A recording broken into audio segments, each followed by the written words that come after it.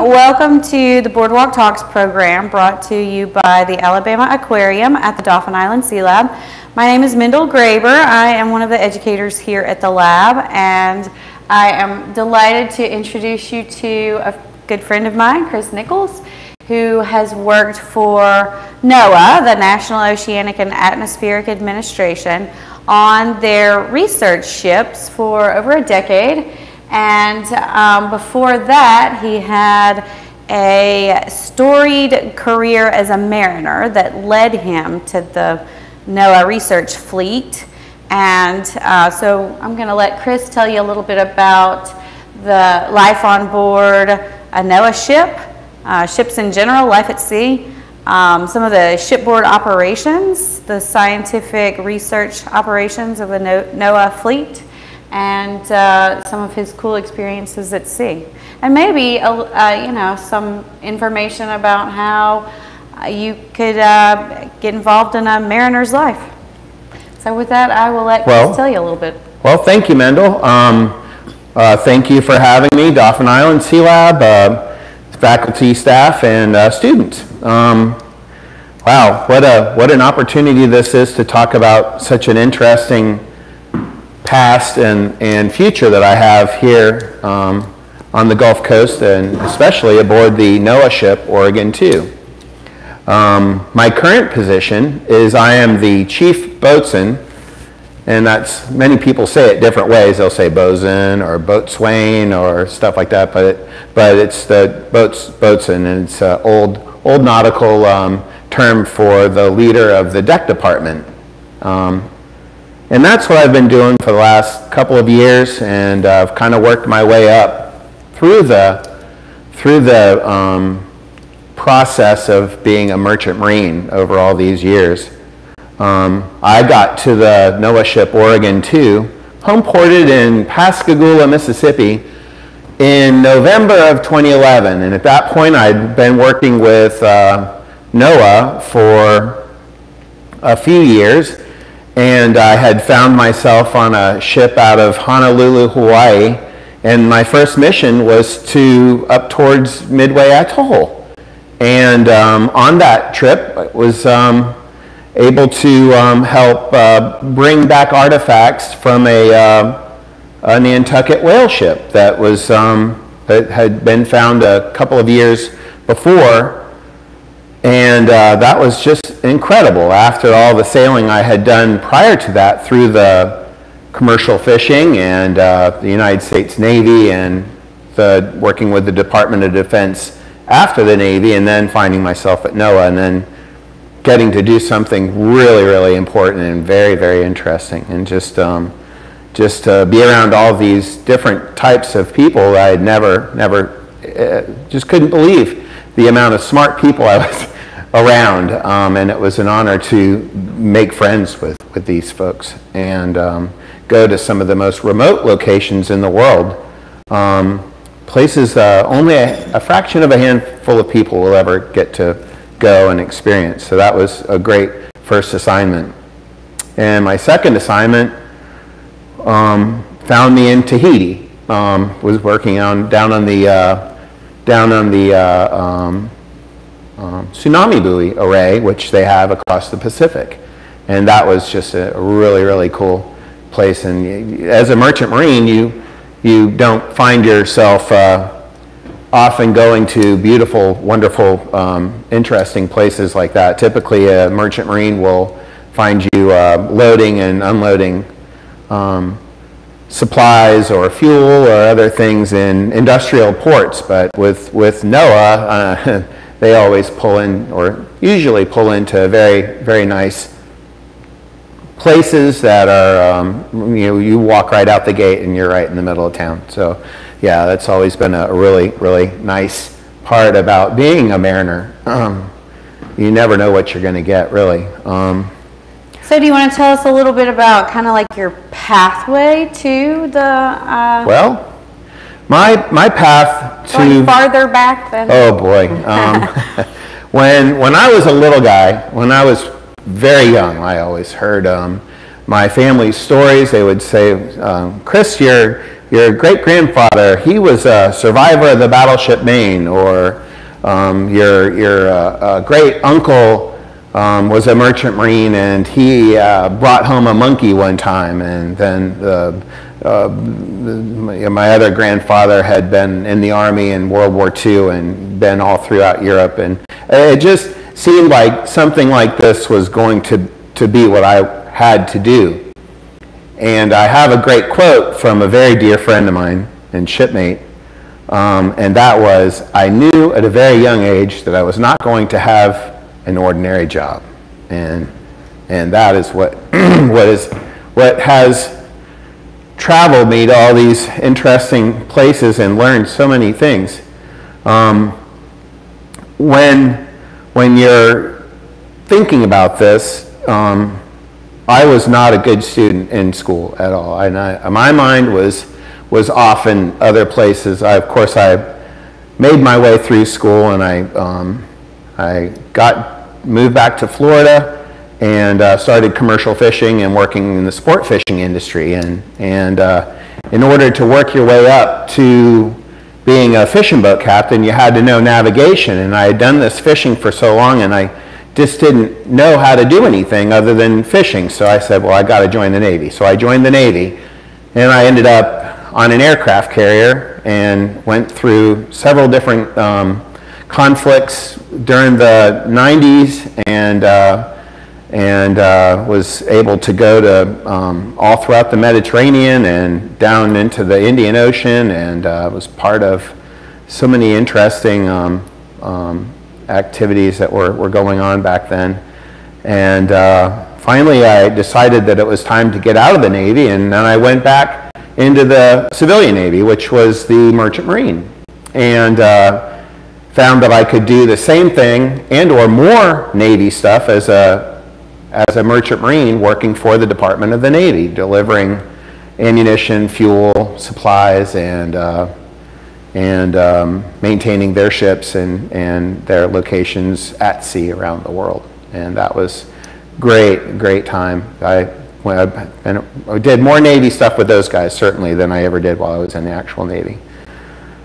So I worked for Military Sea Lift Command for, I don't know, about 7 years, and then I left that and I took a break after spending 2 years in working in the Pacific and not coming home. And I decided that it was time to come home and take a break. So I came back and worked in property management for a while, and I started to miss that sunrise and sunset on the bridge and having a cup of coffee thing. And it was just, if you haven't done that before, that's just, there's nothing like. So let's clarify that when you say on the bridge, you mean on the ship.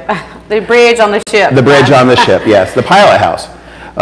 Yeah, there's a calling, and people really get that. And by that time, I had realized that there's a great line in a Jimmy Buffett song called One Particular Harbor, and it says, I'll rule my world through the payphone, or something like that. And I had been doing that very well for quite some time, and it looked like I was going to do that. And in order to be a merchant marine, you really need to have what is known as a sense of adventure and the ability to kind of fit in about anywhere, and kind of just take life as it comes to you, and really enjoy what you do.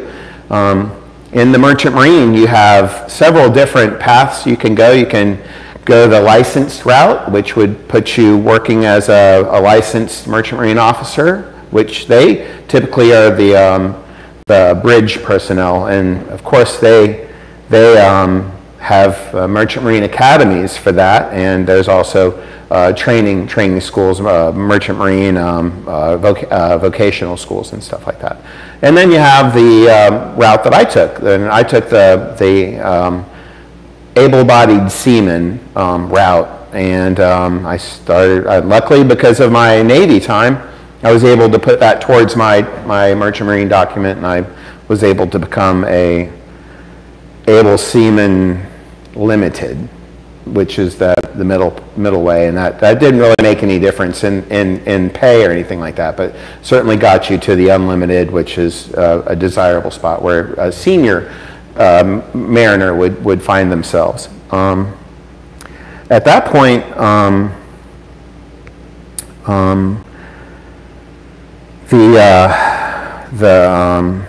the training, there's so many different departments that you can find yourself in. So you can find yourself in the marine engineering, which they run the engine room, and they take care of the engineering plant on the ship, and they have various types of propulsion. You know, you can have steam, you can have diesel, electric, and nuclear, and there's all kinds of ways to go, and your background with that will definitely set you on your direction where you would go with the merchant marines. On the Oregon too, we have very small. Our ship's about 183 feet long, so it's got a very small engine room.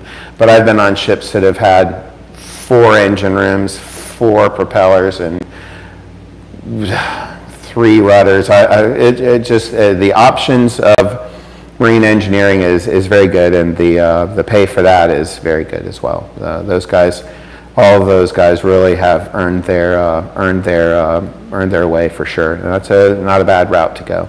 There's the culinary department, would be considered the supply department, and you got to have good chow on a ship, and we always have really great chow. There's a saying that I like to say, that we are well supplied and well rested and well trained, and that's one thing for sure at NOAA. There's plenty of that, and the chow on board is always very good. Sometimes the chief stewards will always ask the crew what they like, and they'll try to lean towards that. Then there's the electronics technicians that we have, and they're the ones that ensure that the communications are all up, and that the computer systems, communications, and scientific equipment are all in order and working properly, and if they break, they can fix them. We carry plenty of extra parts on the ships so that if something goes down, we don't have to pull in. And a lot of this stuff, Merchant Marine has to be able to repair themselves at sea best as possible. And if not, try and find a way to continue the mission and have some compromise, but just in order, pulling in and pulling out is costly, and time and things like that. So having the best technicians and operators and engineers and seamen are, it's the key to the fleet. The Oregon II has been very good to me, and our mission on the Oregon. Let's go back for just a second, because you started telling us about how your start in NOAA before you came to the Oregon II. How did you kind of take that path as a merchant marine into the NOAA fleet? Well, my background, it was all based on what I had done in the past, and being that before I was in the Navy, I was a commercial fisherman, sport fisherman, so I had learned how to handle fish and how to catch fish, and that was kind of the beginnings of all that. I spent time working on charter boats, and we would oftentimes catch fish, and you would have to hold them and understand their where the sharp points and the bite points and all the pokes and all the different stuff, and essentially understand the movement characteristics of fish.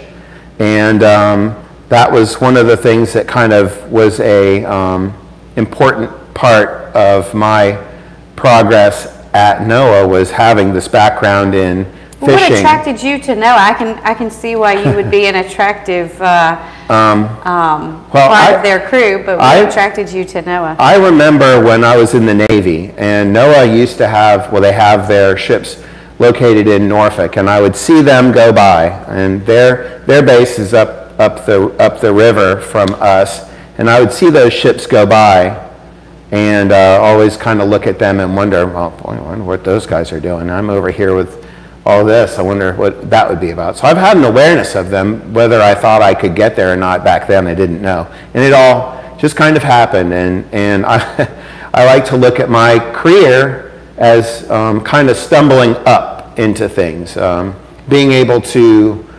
recognize opportunity and being humble and thankful to any opportunities that have been given, because I've been given so many opportunities from my peers and supervisors and captains and anyone I've ever worked with. I've always tried to be more available and helpful, and I don't know. I always seemed like I always I wanted to take the hardest or most dirty job and become the best at doing that. You know, I think there's some value in doing that. That way, once you have achieved this sense of ownership over a particular task and get good at it, then, you know, maybe others will recognize that you've got something special about you. And I'm just so thankful to have been recognized as one of those people, and I can't explain it. It's just kind of stumbling up. So you spent a couple of years with NOAA on other ships, and then you found yourself on the Oregon II, which is home ported in Pascagoula, and you've been on the Oregon II for over 10 years. Right. Can you tell us about your role on the Oregon II? And some of the things that y'all have done? When I got to the Oregon II, I was so I couldn't believe it. Get to do what you know, and I mean, who wouldn't want to have their official federal job title as lead fisherman or fisherman? So here's the Oregon II. This is the Oregon II. Yep, she's a beauty. Having your job title being a lead fisherman or something like that is pretty cool, and to be around so many scientists and that really have an understanding. But a lot of times I found that the scientists knew a lot about these things, but what I knew and brought to them was very helpful to the science party, being that having a background where you could have an understanding of big animals and nets and fishing lines and hooks and all that, and being able to put that together and gain their trust that you had good seamanship and brought a lot of good value to their team. So could you tell us about, say, a typical year for the Oregon II? Okay. Our year ends around Thanksgiving and the end of November. Well, the field season. The field season will end in November, and then that's where we kind of take a break, and then for a month or so, everyone's kind of slows down, but work's still getting done. But you're in port for pretty much from November until the end of April-ish, and that's kind of the routine for most scientific ships, as they will have that sort of setup. Some ships, because of their surveys, will leave sooner, maybe in January, or if they're working remote, they'll do their downtime in a foreign port. Some of our ships will do that. They'll find themselves in South Africa or in Barbados and stuff over the holidays. So it's an interesting place to have your downtime. But ours is that you get through the holidays, and then we start to really get going, and our training starts. Everybody will start going to training schools and all the maintenance on the ship and bringing everything together and preparing for April. And April kicks off the surveys, and our first survey is plankton.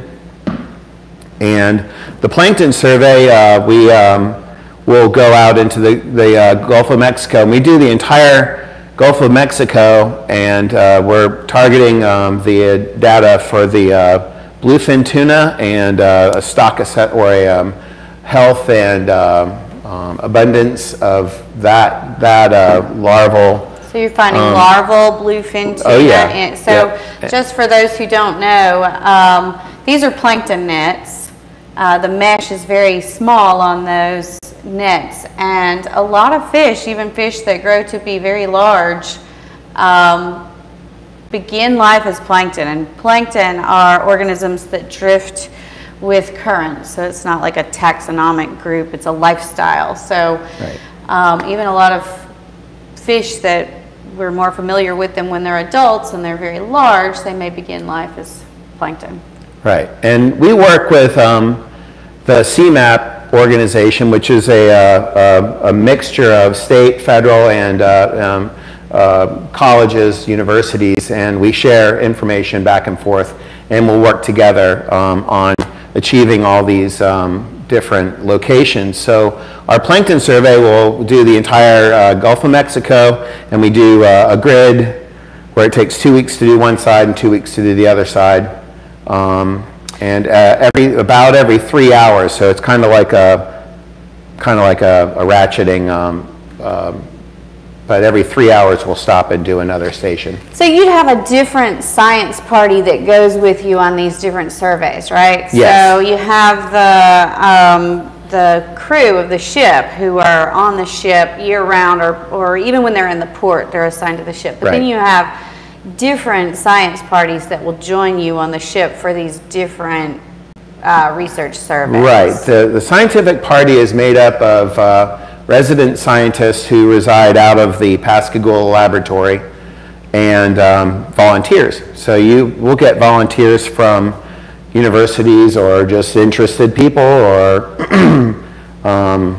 sometimes we'll have folks from the federal government will come down so that they can experience what we're doing, so then when we're giving them our data, they can understand where it's all coming from. But we'll have typically our ship's company is about 19 or 20 folks, and then our scientific party will carry us up to about 31 people, and we'll run 2 shifts, 12-hour shifts. So we're running all day, all night. So 24-hour survey. But plankton is very important, and we get a lot of information from that. Of course, we get our abundance and water quality, health of the Gulf comes from that through our CTDs, conductivity, temperature, and depth, and that's where we can't do a station without having one of those conducted, a CTD, at every station. Because we need to know what the health and what the condition is. And we get a lot of information from that. A lot of the environmental information, the wind speed and the current directions, current speed is all recorded as well. So how long is the plankton survey? So how long is that? We're 1 month, about a month and a half will be spent on that survey. And then we'll typically come in for 7 days or something like that on the high end. Sometimes it's a quicker turnaround, and we will do 4 days. It depends on what the schedule looks like and the endurance of the crew. The ship's endurance, they say, is 30 days, but typically we're only out for 2 weeks. So when you come in, you're doing things like resupplying food and fuel, and then you're offloading the scientific equipment and the science party and swapping. So that's what you do in between the different surveys, and then you have a different science party that would come aboard. Right. Yep. And we have typically tried to plan.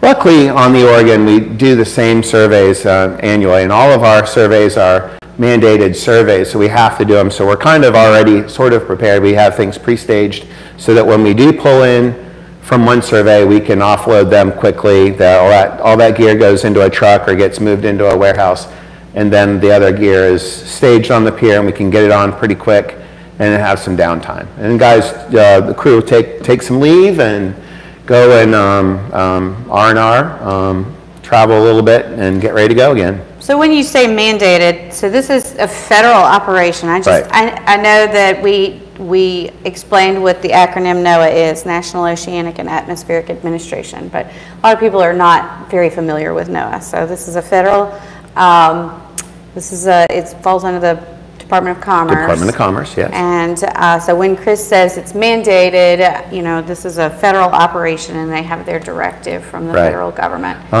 Being that we're with the Department of Commerce, they're trying to keep an eye on the seafood industry and the health of our waters. And we cover all kinds of stuff. At NOAA, generally, they do mapping of the bottom, and they do oceanography, where they'll go out and work all throughout our waters and internationally with our other nations and our other territories that we work with and that are our partners. The blue economy is what we're all about, and if it's got anything to do with fisheries or historical stuff or mapping of the bottom, which is very, very, very important.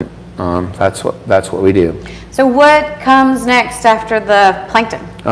Well, then we move into our groundfish survey, and groundfish survey is we always call it fishing, but it's actually sampling.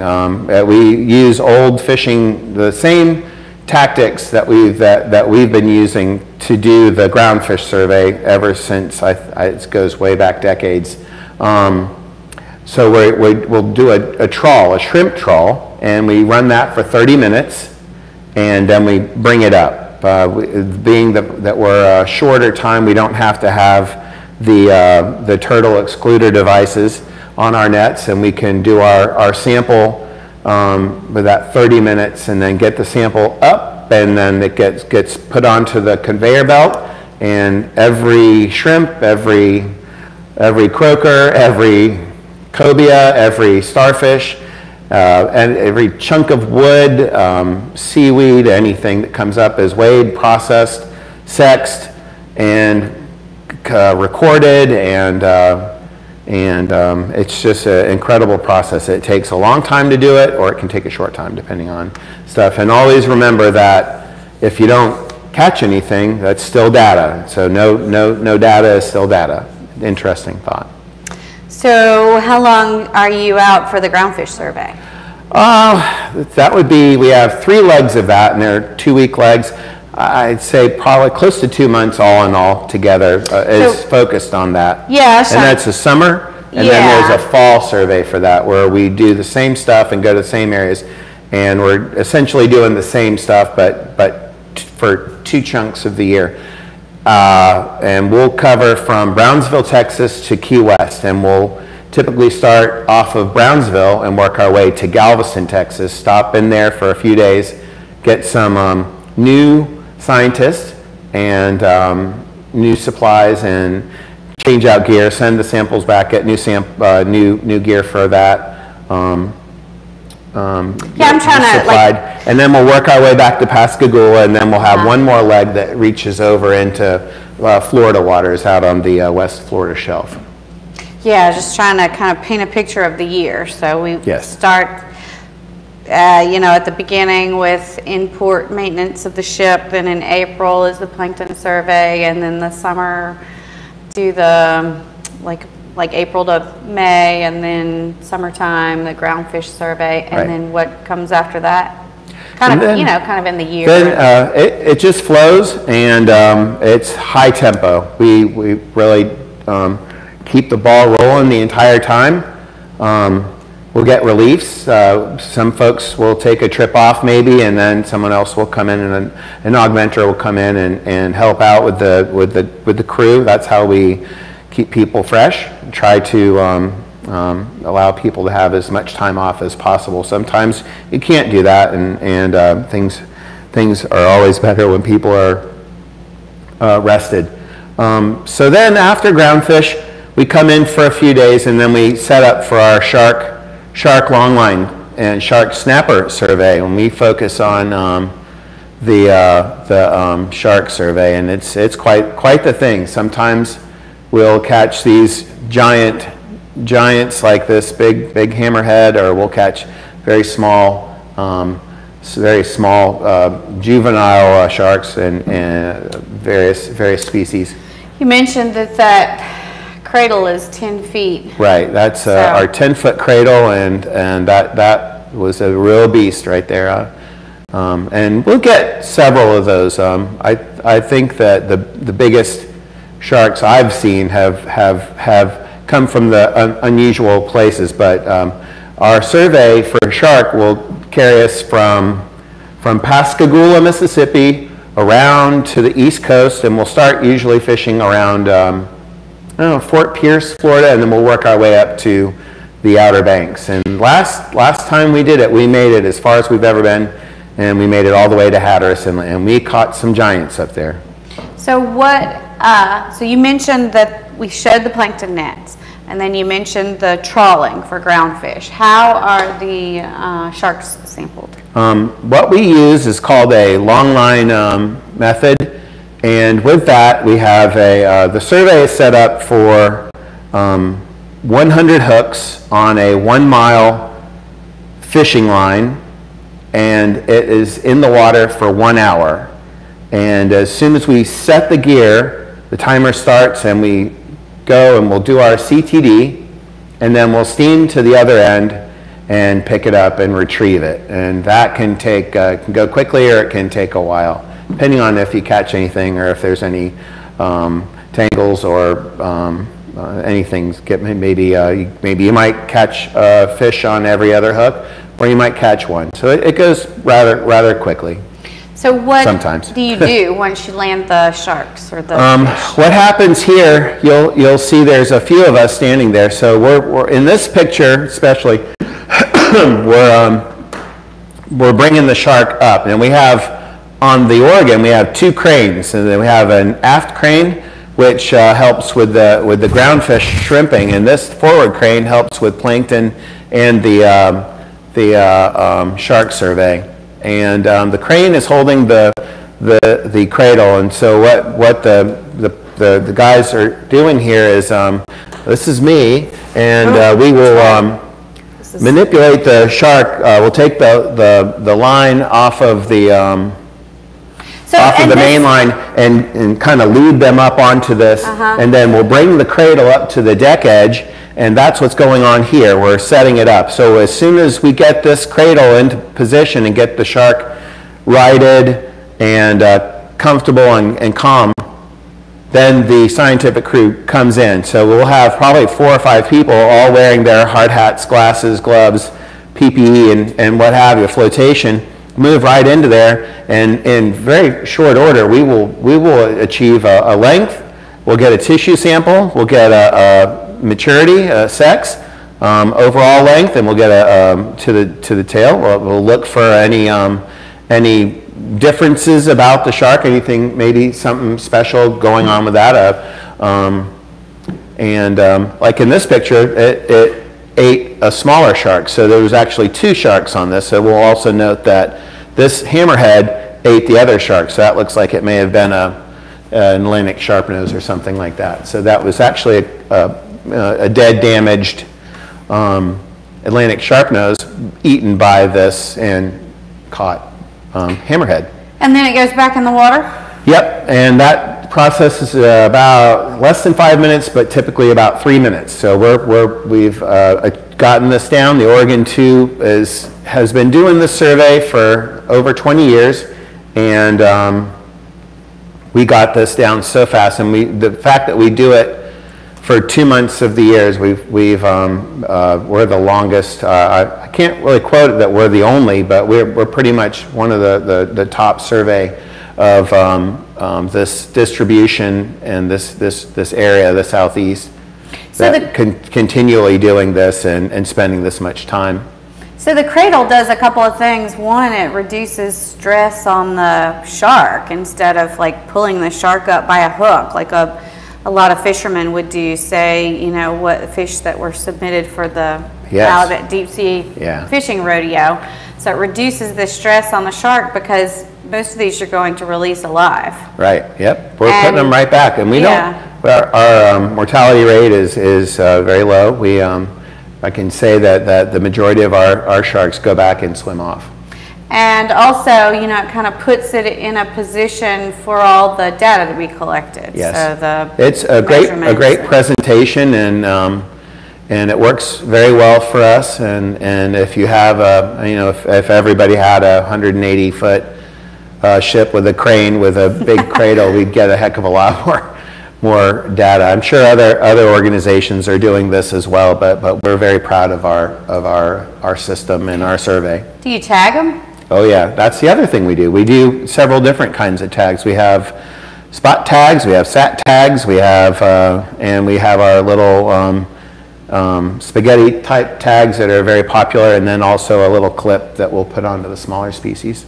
With and all that, we'll have a number and maybe some sort of a phone number or something like that you could actually call back. And we've actually caught some of our past fish before, and last season I think we did it 2 times. Recaptured? So, oh, yeah, wow. A recapture, yeah. Interesting. So you mentioned that you sometimes catch other fish when you're doing the shark surveys. Oh yeah. What do you? What else do you catch, and what do you do with them? That's a great question.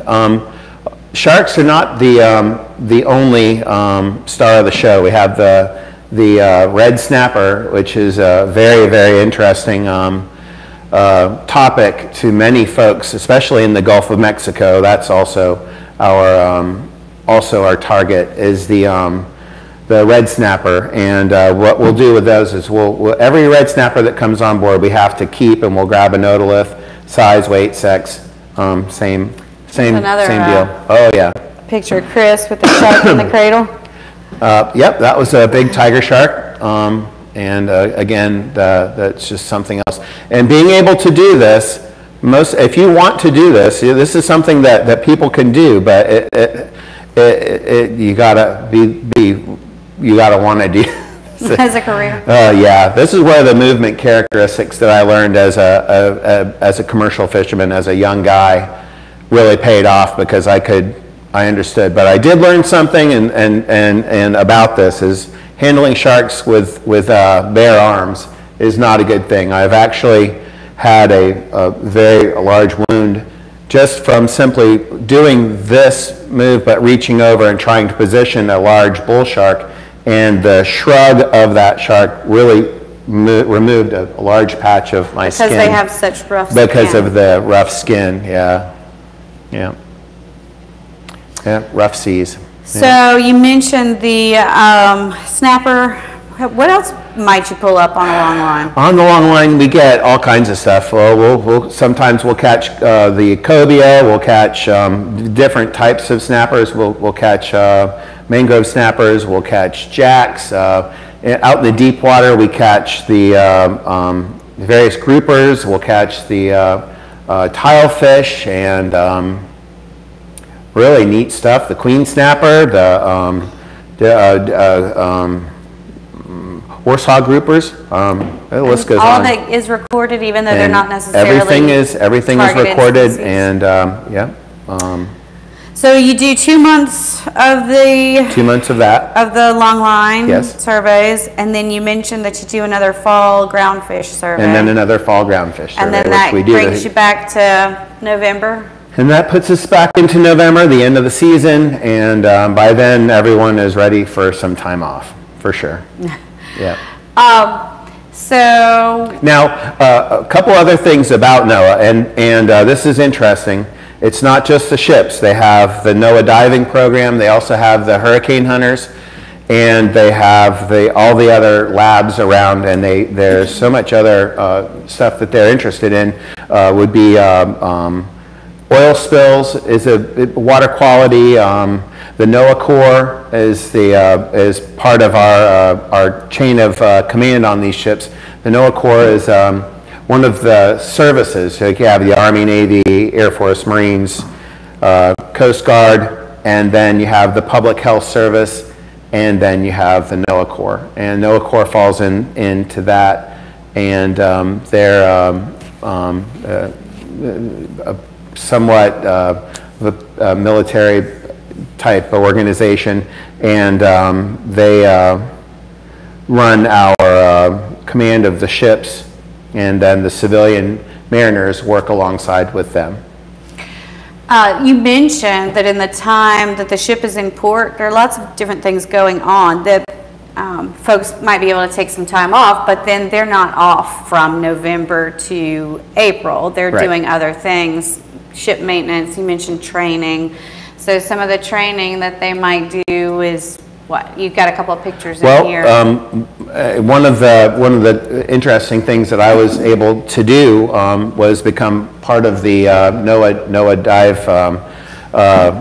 dive program, and this is a picture of me down on one of our dives when we were in Tahiti, and it was just a really beautiful spot. That was a great opportunity to get the best dive training from the best divers in the world. And that's a really great thing, and that's open to anybody that wants to do it. If you find yourself working as a civilian mariner, professional mariner, and you're interested in that line, that's one of the things you can do. When I was with Military Sea Lift Command, I became a Navy rescue swimmer, and that was cool. I was able to do that for the Department of Defense on their supply ships. So I went to Navy Rescue Swimmer School and did that for several years. That was quite the achievement, and all kinds of stuff through the Department of the Navy and the Navy. Yeah. So just a couple of these other pictures that we didn't actually talk about, but this is one of the this is some of our net that we use, and one of our technicians from the harvesting unit over in Pascagoula. Sometimes we have to make some repairs, and those guys help us out. So is this one of the trawls? Yeah, this is one of our trawl nets, yep. So we talked about the long line, then there's the trawl, and then we showed the plankton net. So those are the kinds of sampling equipment that Yes. you're using to Yes. pull things out of the water. Mm-hmm. So is there anything else that you'd kind of, sort of big picture, that you'd like to leave folks with? As big picture is when we started talking about this, I had this great sense of adventure, and I knew that there was something out there. I wasn't a good student. I wanted to do something big, and I stumbled up. I just stumbled up into this stuff, and I feel very, very honored to have been able to travel and spend so much time doing what I love. And my thought is that if I could ever encourage or inspire any folks to have a look at something like this, it takes a lot of, you really got to want to do it. And it's a very fulfilling career. Calling, I would say yes, calling. The salary is always, it's good. It's somewhat comparable to maybe the energy field or the transportation markets, but the difference is this is an interesting route, where the other types of merchant marine work are pretty straightforward, and there's not a lot of extra stuff involved with it. If you want a really challenging, interesting route, NOAA is definitely the way to go, and it's just has been an honor to do that. Yeah, for sure. Thanks for telling us about it. And I mean, you've had quite the interesting career, both before you joined NOAA and then since you've been working with NOAA. You've done some really amazing things. And, thank you. Thank you very much. It's interesting to hear about them.